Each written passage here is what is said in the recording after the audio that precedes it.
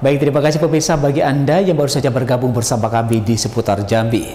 Pemirsa, Gubernur Jambi Al-Haris secara resmi melantik Asraf sebagai penjabat Bupati Kerinci. Asraf dilantik untuk menggantikan Adi Rozal yang masa jabatannya berakhir pada hari ini. Bertempat di ruang auditorium rumah dinasnya pada Sabtu pagi 4 November 2023, Gubernur Jambi Al-Haris secara resmi melantik Asraf, Kepala Dinas Kelautan dan Perikanan Provinsi Jambi, sebagai penjabat Bupati Kerinci menggantikan Adi Rozal yang masa jabatannya telah habis.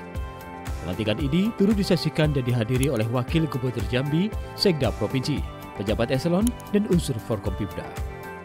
Usai melantik, Gubernur Jambi Al-Haris dalam arahannya meminta pejabat yang baru dilantik dapat melaksanakan tugas pokok sebagai kepala daerah sesuai dengan aturan undang-undang. Al-Haris juga berpesan agar PJ Bupati dapat membantu dan meningkatkan kinerja khususnya dalam menangani persoalan-persoalan di Jambi seperti inflasi, kemiskinan ekstrim, dan ketahanan pangan.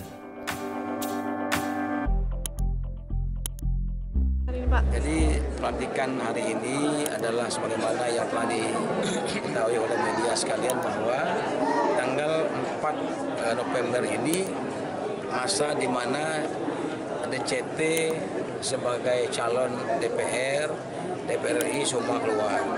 Dan itu juga berlaku dengan Kerinci. Iya, setelah ucapan selamat, kami silakan untuk bergabung foto bersama kepada. Yang usianya nanti beliau habis di tahun 2024 karena beliau ikut sebagai calon DPR RI dan wakil parti juga ikut, maka pemerintah tentu perlu mempercepat proses pergantiannya, ya, karena begitu dia tercatat sebagai calon anggota DPR, maka